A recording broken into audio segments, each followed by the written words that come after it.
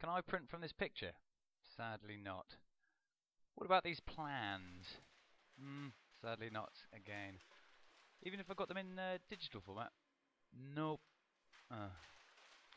To make your part printable, you have to get it converted into CAD. Now, CAD stands for Computer Aided Design, and this is effectively the creation of a virtual 3D model of your file before you send it to the printer.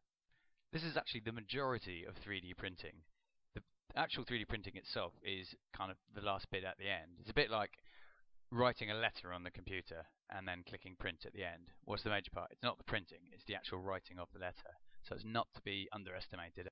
Now you can either do this yourself by using programs like Google SketchUp, where you can download it for free, learn a skill and be able to use that again, or you can pay someone like ourselves to do it for you.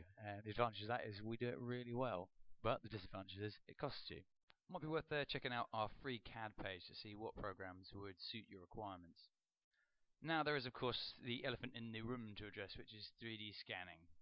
3D scanning is not quite as simple as it sounds. So either you use a very good 3D scanner and the process is quite long, time consuming and therefore expensive, or you can use these free ones you can download or use the Xbox Connect, but they're not amazing quality. You generally end up with a very abstract item. So 9 times out of 10 it's probably better to actually draw something up in CAD.